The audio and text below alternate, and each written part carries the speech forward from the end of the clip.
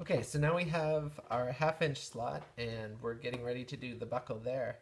And we're going to demonstrate how to use a slot punch, little baby slot punch, because we've already demonstrated how to do the rivet and scissors mechanism. So we're going to need a wood block for this. And we're going to need enough room here to fit one of our rivets. Boop. And then one of our slots, okay? And the idea here is we can cut this entire strap to the length we need after we've assembled the whole buckle. So you'll end up with like some little tiny floppy thing like this, and that will be sufficient. Okay, so first we're gonna set our rivet in place. Now we know how big our rivet head is. And then we're gonna use our 1/2 inch slot punch, just making sure it's even on both sides, and I'm going to adjust it so the camera can see better. So we've got our rivet, and then we're dividing our chisel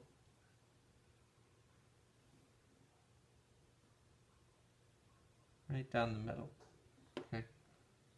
So you just take the time to make sure it's right, because you only have to hit the hammer once and you're ready. But you can't undo it. So we're through. We took a little wood with us. That's good. And we have a nice clean cut. You can see here, uniform slot. And the camera won't pick it up, but there's a slight impression where I pressed down with the rivet. So we've already got our punch set to the right size for our rivet hole, so we can punch that. And then if you decide you want a rounded edge on this leather, I would trim that now with the scissors, just so when you rivet it down it looks nice and elegant. Less work. Okay. So then we need to take our piece, and here is this is another center bar buckle that we're using.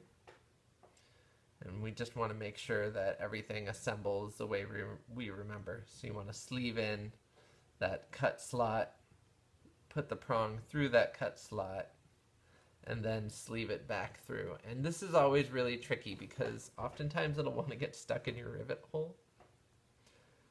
Just take your time. The smaller this is, the more patience you need to have, because unless you have very, very tiny fingers, it can be a little tricky to pull this off. So, there we go. Everything's lined up the way we want, like so. Good clearance for our prong.